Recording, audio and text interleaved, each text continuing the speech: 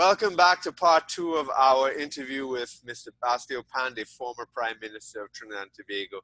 So we were just talking about his move from colonial Trinidad in a remote village up to England during the sort of last days of colonialism in Trinidad, and a film star, actor in international films, but a lawyer. He was studying to be a lawyer, and he met Eric Williams, who was Trinidad and Tobago's independence, I guess you can say independence leader to a certain extent. But there were, but one of the things about the problems in Trinidad is racism, and not the type of racism that people talk about in general, which is between whites and blacks, but this is between the two major groups in Trinidad, Africans and Indians, although even those groups have all sorts of subparts. But you were talking about, Mr. Panday, to resume the conversation, you were talking about Eric Williams, who was chief minister and working out independence arrangements for Trinidad, was speaking at the colonial office, and you had raised a point about, if you could repeat that. The reason I said that Eric Williams appeared to be Caribbean, he was really colonial inside. I tell you why. Mm-hmm. When he came to Trinidad, when he decided he was going to form his party, he adopted the British system of divide in order to rule. Mm-hmm. And he must have realized that Trinidad was a society in which the two major ethnic groups were Indians and Africans. Mm-hmm. And what he decided to do, instead of having a government which united people, he decided to form a party which divided the country even further. Right. And so instead of embracing the Indians, because all his speeches were about slavery and so on, African slavery, yes, and so on and so forth. And I remember Capitalism once telling him, but all you do is you write about Negro slavery and so on. Why don't you write about the Indians? And he said, why don't you? Yes. But that's not the point I wanted to make. The point I wanted to make was... because in Trinidad and Tobago, for the international audience to know, Indians weren't just a small minority. Indians were roughly half the population, roughly equal in size to the African population. It's That's not correct. A matter of catering to a small minority. So what he did, he decided that he would divide the Indian electorate. And so he took the Winston Mahabir and those from the Presbyterian, who led the Presbyterian Indians, joined his party. He took Kamaluddin Muhammad, who was a leader among the Muslim community, who were regarded as Indians, to join the PNM. And so he really isolated the Hindus. Yes. Which he later referred to as a recalcitrant minority. Right, and the Hindus were the largest group of Indians. Exactly.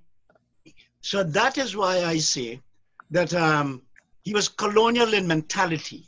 Right. That is, instead of being a prime minister which will unite a country, he divided it. Because, I mean, it was power politics. Severely in order to maintain political power. Yes, because it was very much a form of power politics that he was. And that's a colonial trait. That's right. That's right. And so now at the time, as we were talking previously, you said the whole anti-colonial independence thing didn't really impress you before you leave. But by the time you met Williams at the colonial office, had your consciousness changed? I didn't think much about him because, as I tell you, I was absorbed in studying, working and studying and trying to become a lawyer. And what type of lawyer were you looking to become?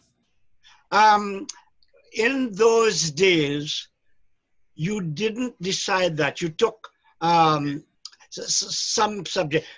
And you did everything. You did divorce law, criminal law, land law, you did everything. Because many of the anti-colonial leaders from around the world were lawyers, right? So I'm sure you would have met a lot of like Nigerians and Indians and people from all across the Commonwealth, Singaporeans. Hardly, because of the fact that I had to work and study, and therefore no opportunity to mingle. Right. So you were part of the Oxford elite, where they might have mingled. You were part of the lower plebes. Yes, I was.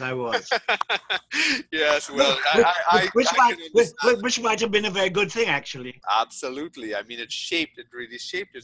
So when Williams was there at the Colonial Office in about 59, and you were a young clerk, was it? It was soon after he had won the elections. Right. In 57 he came there, so it might have been 58, 59 or something. Yes. If it was that, I would have been working as a clerk at the London County Council. Right. So, and just interesting again about the all colonialism now. So you were working at the London County Council, and you were you considered a British subject as a colonial? Well, I don't know what I was considered that, but I was. Yes, I mean, so you was employment. Were there any bars to employment or migration, for example? I didn't feel it at that level. Yeah. Because migrants operate at a different level from those at the upper class. Yeah. I was at the lowest possible class there. But I mean, you obviously, so you didn't need anything special to work. You could have just applied for the job at the county council and you got it. Yes, just applied for the job as a clerk. Which you didn't need a visa or anything like that. I was a colonial subject. Right. Interesting. Yeah. Yes. So that's interesting. I mean, and I want to point out this too, because it defined your whole career after, I would say, which is there you were a young man, and Williams was like a godlike figure in Trinidad. People might not understand that from, but he was among many people considered, like the brightest man in the world, or the second most educated man in the world. They said, I think it was. No. It was said that he was the third most educated man. Yes, third. Nobody told me who was first and second. Yes, that's right. So he was this big world intellectual who was leading Trinidad. Because he had a PhD. Yeah. And in those days, very few people, very few colonials had a PhD. And his book, Capitalism and Slavery, was a groundbreaking book. That's right. That's correct. Throughout the world, to this day, it's a groundbreaking book. So here you were, a young man. Was it bravery? Was it foolishness? What was it? Temerity? What was it that made you, stand? In a way, it was taking a stand. I mean, were you nervous when you made that? Were you angry? What was your emotions when you were raising that point of discrimination against, It might have been audacity, right. but the point is, I simply was attending there. I felt I was a victim. Yeah. In Trinidad, I felt I was a victim of racism. By whom? By the British?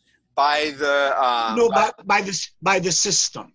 Right. For example, the public service, the upper echelons of the public service wasn't open to Indians. The oil fields weren't open to Indians. And in particular, not Hindus, because Indians who were Christian, who Christianized, might have got in. Sure. So that is why, if you look at it in those early days, you found that every colonial young man who wanted to study either studied law or medicine. Right. Because engineering and things like that were not open to him. He wouldn't get jobs like that in the oil field and so on. Right, because it provided independence. If you were a lawyer or a doctor, you didn't have to seek a job from anybody. Exactly. Right. That explains why there were so many Indian lawyers and Indian doctors. Right. Because the other fields were not open to them. So I felt that discrimination there. And what I want to explore a little. So you felt that you were a victim. and it was in colonial Trinidad. But yet you did not necessarily have an anti-colonial consciousness. No, none whatever. So No. the aim to defeat that was not necessarily getting rid of British colonialism, but education. Yep. Yes. Getting education was my way out. Yes. And that is why I went from one thing to another, because I thought that was the way out. That was the way that I can become somebody, if I may use that term in that way. But when I asked them that question, I can't remember, it's been so long, but I wasn't afraid to ask him that question. A lot of people would have been. I thought he deserved to have that question answered. Yes. And that's that. So he deserved to have that question asked, and I deserve to have it answered. So would I be right to take it that you did not think that Eric Williams' anti-colonial struggle represented you as a colonial Trinidadian? You felt alienated from his anti-colonial struggle. Is that correct? I don't think he carried out an anti-colonial struggle. I think he carried out a struggle largely based on race and ethnicity in order to get power. Right. For example, we inherited the British Westminster system. Mm-hmm. When in 1975, I think it was, he introduced the Republican Constitution. Yeah. It was a change in form, not in substance at all. Absolutely. He maintained the British system, whereas that would have been a tremendous opportunity in order to change the political system, which would unite the country instead of keeping it divided. And we had that proposal in the Wooding Commission, and he rejected it. Exactly. So you could see at heart he was a colonial. Yes, I see. So, but as you said, you weren't really political, but things changed accidentally when you returned to Trinidad in 1965. That was indeed an accident. Yes. Because, as I said, I'd got a scholarship to go to Delhi, the Delhi School of Economics and Political Science, to do postgraduate work. And I came home in 1965, I think, yes. 1965, and I came home. I had been in England for a long time, so I thought I would. Was that the first time since '57? No, I had come back in '62 when after I became a lawyer, and I came back to be admitted to the bar. Right. And I was admitted to the bar in 19. So you had to be admitted to the bar in Trinidad. Yes. Okay. And were your parents very proud? Yes. Right. Okay. So I decided that on my way to India, which was supposed to be there on the 1st of October, I think it was, I said I'd come home and visit my family and friends and so on and so forth, and then head off to India to be there for the opening of the semester. Right. I got sucked into politics by simply attending a meeting which C.L.R. James and Stephen Barrage and Jack Kelshaw and George Weeks and the Unionists were having in protest against an act which Dr. Williams had introduced called the Industrial Stabilization Act. All right, so let me just stop here and unpack a few things. Right, so you went to this meeting. In England, were you involved in political meetings at all? No, I didn't have time for that. So what took you to, and did you ever meet C.L.R. James in England? No, I did not. Right, because just for viewers and listeners who don't know, C.L.R. James is a major, great intellectual of Trinidad and Tobago. Oh, he is. He wrote very, very well respected throughout the world to this day. Again, I mean, he mentored Eric Williams. himself, and then he fell out with Eric Williams. He had the Black Jacobins, Beyond the Boundary, amazing books that put under house arrest in Trinidad. That's right. Now, when he was put under house arrest, that was before you came? Yes. Right.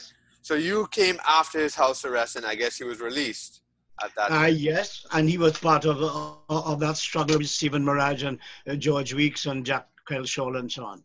And that itself is a story that can be explored another. But Eric Williams, his mentor, I mean his student, his protege, put James under house arrest when James came to report on cricket for the Manchester Guardian. I think they fell out because James was the editor of the Nation. PNM paper called The Nation, I think it was. Yeah. Right. Yes.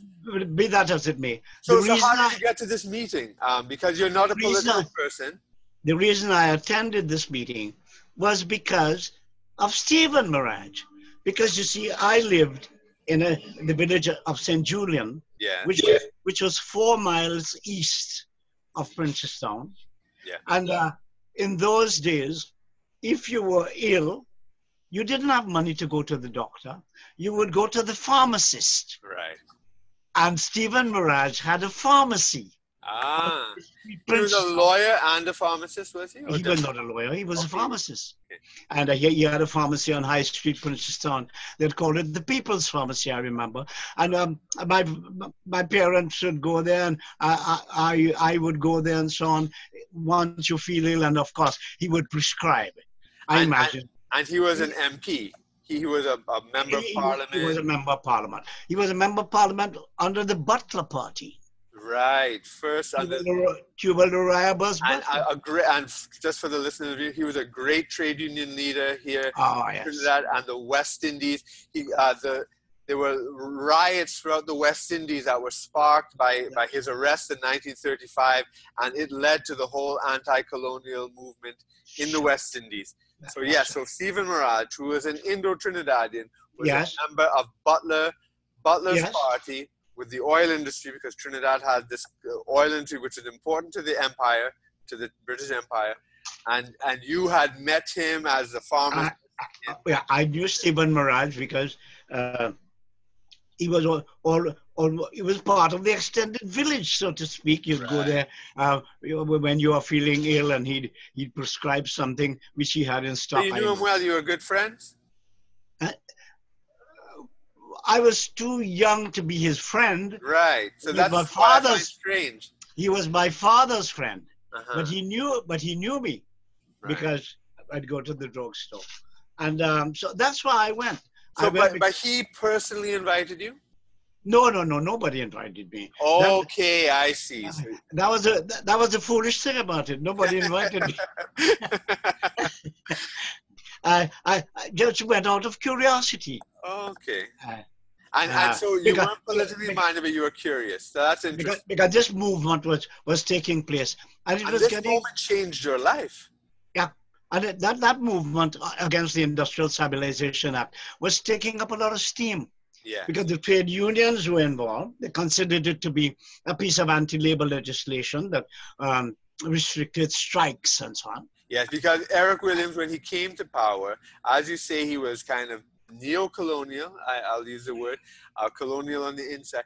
He, although the trade unions were important in the anti-colonial movement, as soon as independence came, he clamped down on the trade unions. That's right. And this was the legislation. So there was a lot of heat going on at that time when I came back in Trinidad over the act, and people just gathering a lot of crowds, audience, and so on. And curiosity, I went to this meeting in Princestown. And it was Stephen Mirage had this drugstore, which was on the ground floor.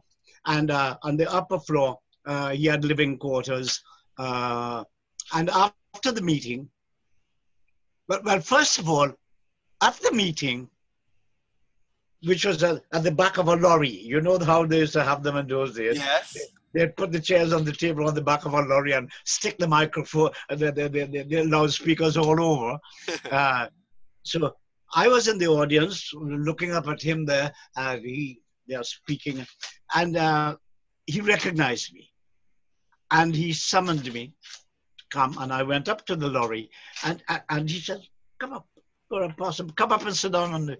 So I went up and sat down on what was then the stage. Right. The back of the lorry was the stage, right? Yeah. Gave me a chair. I sat down there, and to my great astonishment, after somebody had spoken, he called upon me to speak.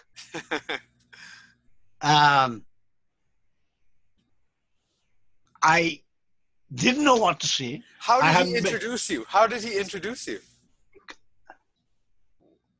Did he say actor? I can't remember. Were you known for being in the films?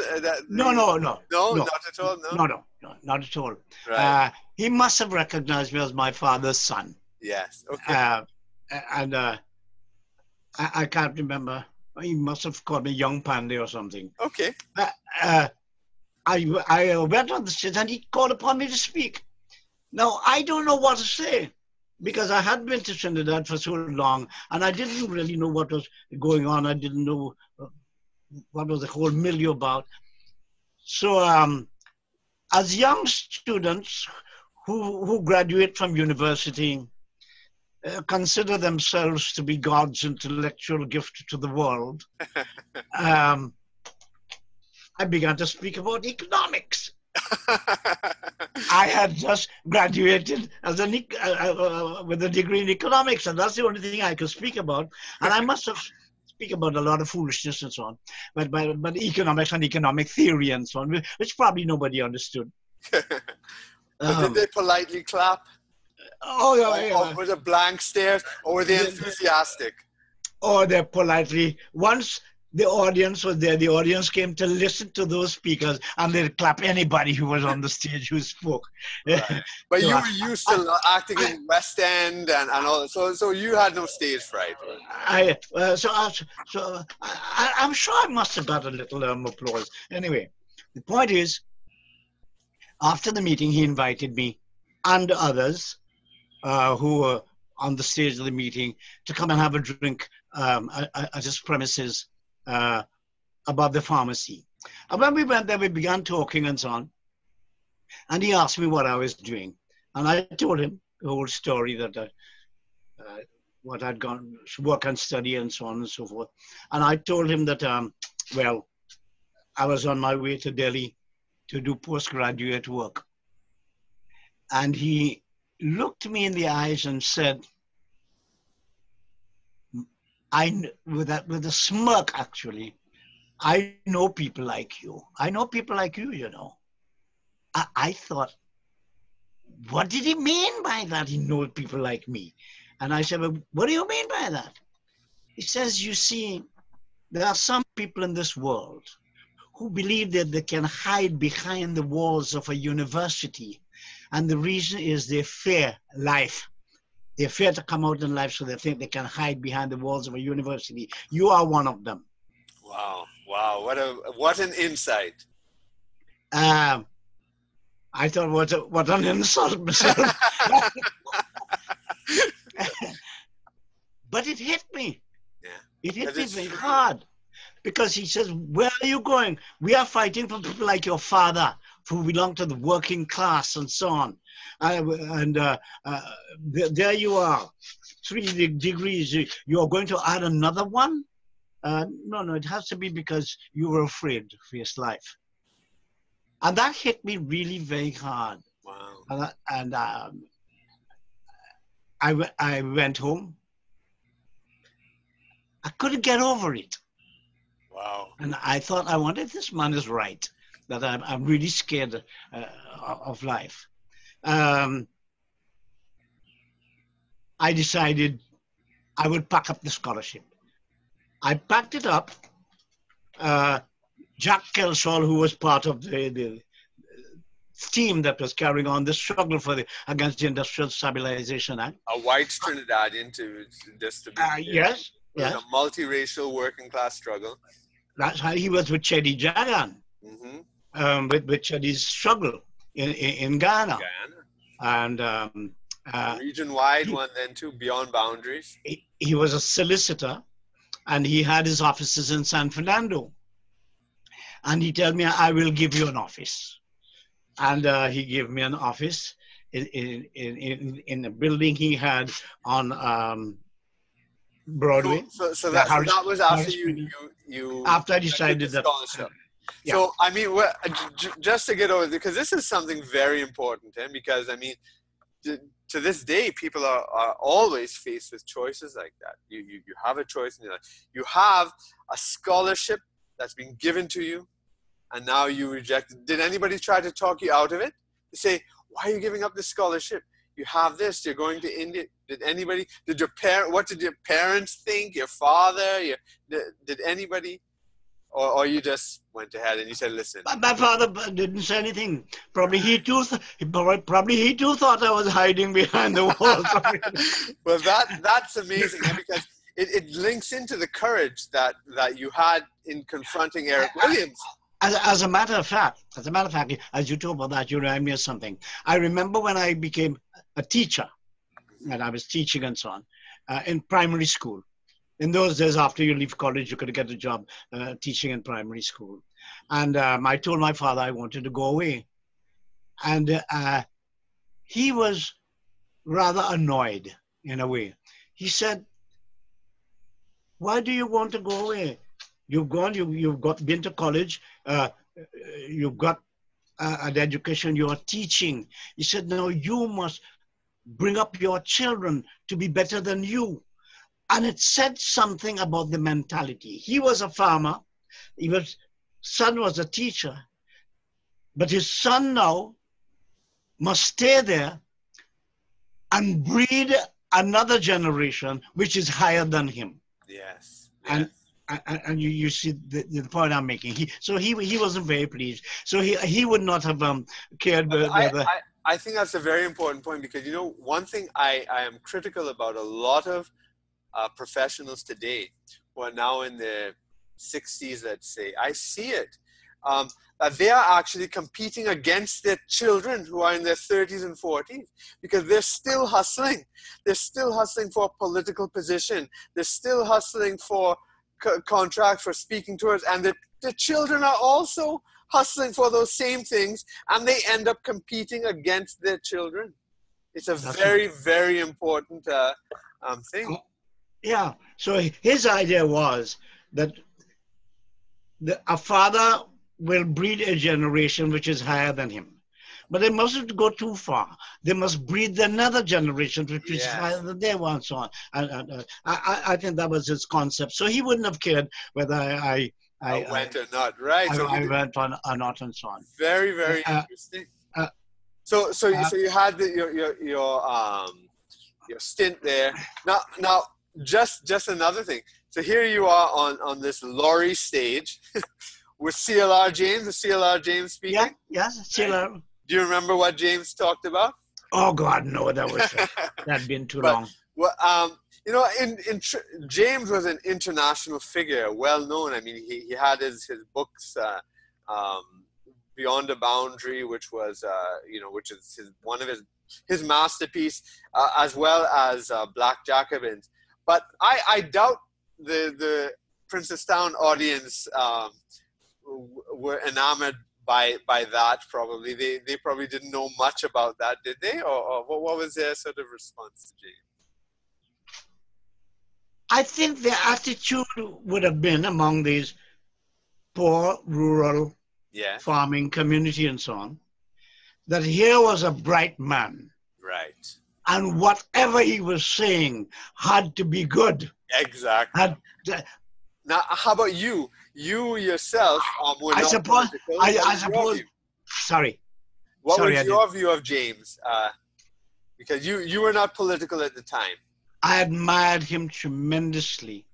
Why? He had courage. He was a brilliant intellectual. Did you read his books already? No, I hadn't at that time. All I had read was law books and so on. Before that. So what gave you the impression of his brilliant intellect. Were people talking about him in London or anything, or what?